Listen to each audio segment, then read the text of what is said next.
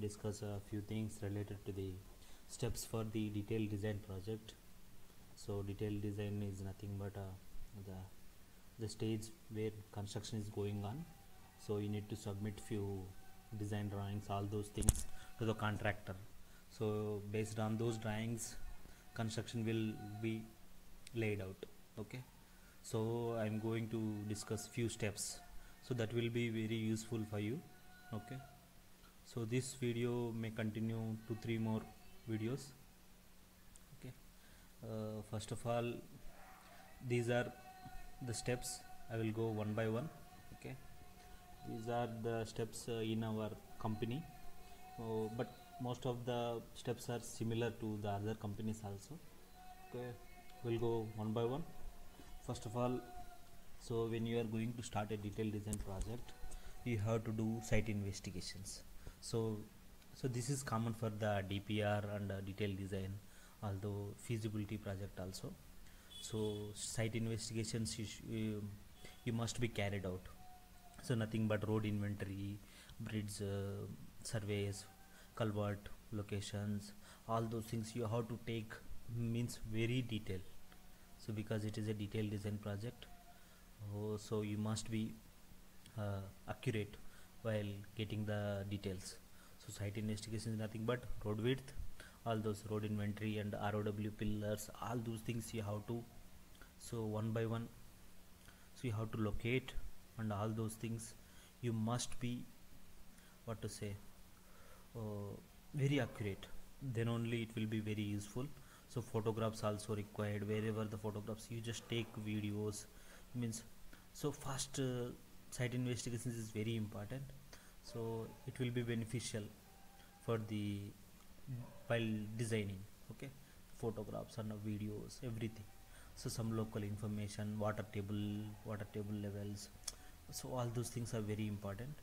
So as a designer, you must carry out the road inventory survey, and then the traffic engineer will carry out this exit load surveys. Okay, all those things you have to do. Okay, so main detail design is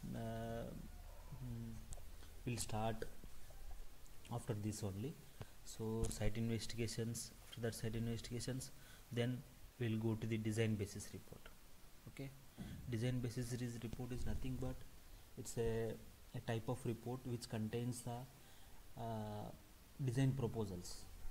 Okay, so nothing but what type of code you are going to refer, what type of crossfall, what type of super elevation, transition length, maximum, minimum, all those things, design standards you are going to mention.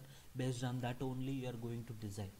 So it's nothing but, so whatever the design proposal is there, that all detail you should mention in this report, design basis report. Okay, so codes and schedule also you should measure, you should be aware about that. And what to say, you should not be deviate from the manual. So that one of the criteria while preparing this design basis report. Okay, after that once you submit the design basis report, the next step will be engineering survey report. Engineering survey is nothing but whatever the surveys you carried out here, this in this site investigations, you have to mention one by one with photographs, all those things. Okay, so with that road width details, every 10-meter interval, all those things, and payment design also.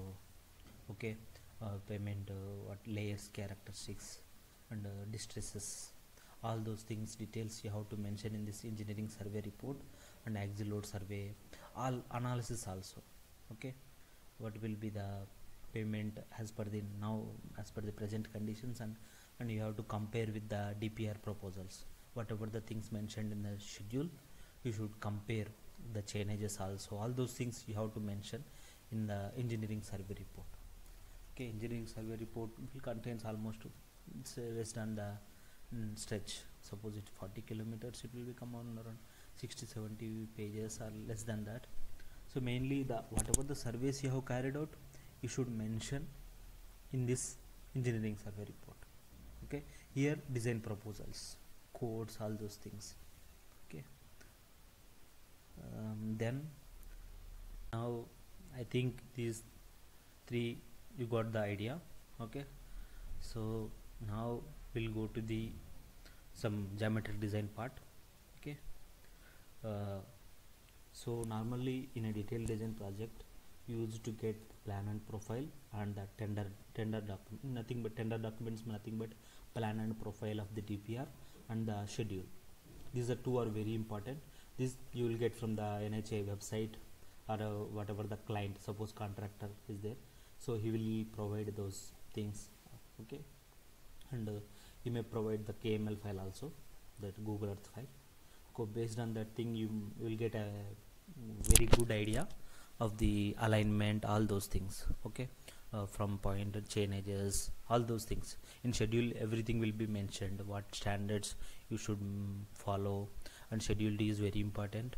Is there any deviations, you will get the information in that D. And the schedule A is about the existing road details. Okay, whatever the existing ROW, existing structures, what to say, existing chain edges, okay, and kilometer stones, all information, existing major junctions, existing minor junctions, all things will come in the schedule A. And schedule B is the nothing but proposal, whatever the design proposals are there, structures, proposed structures and proposed chain edge variation between the existing, okay, existing and proposed variation. Then what to say, and schedule C will come the project facilities, nothing but toll plaza, bus space, truck laybys, all these things will come in the schedule C. Okay, this what to say, high mast lighting. Okay, then some arrival proposals. Okay, some basic information will come in the schedule C. So on schedule D, as I told you, deviations.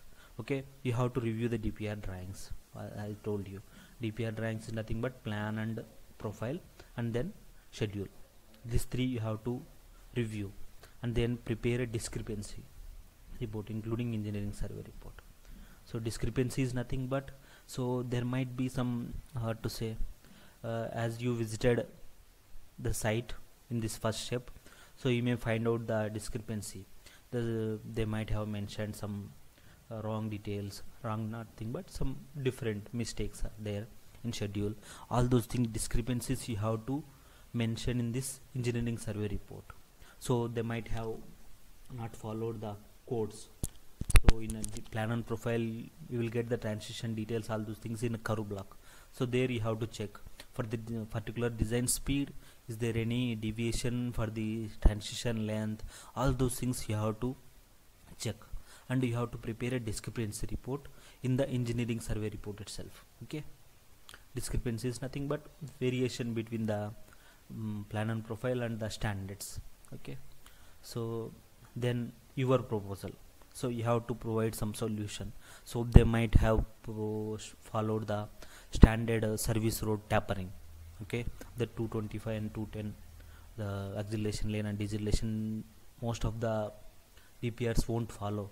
So that you should be, what to say, you should be informed to the client, then only they will be aware about the issues and they will give some a better idea, and will get some to say easy process for the approval, all those things. It will be better for the IE approval. Okay, before that only you must be aware about this, all those things. Discrepancy report. Then we will go to the horizontal design. Okay, that I will discuss one by one. So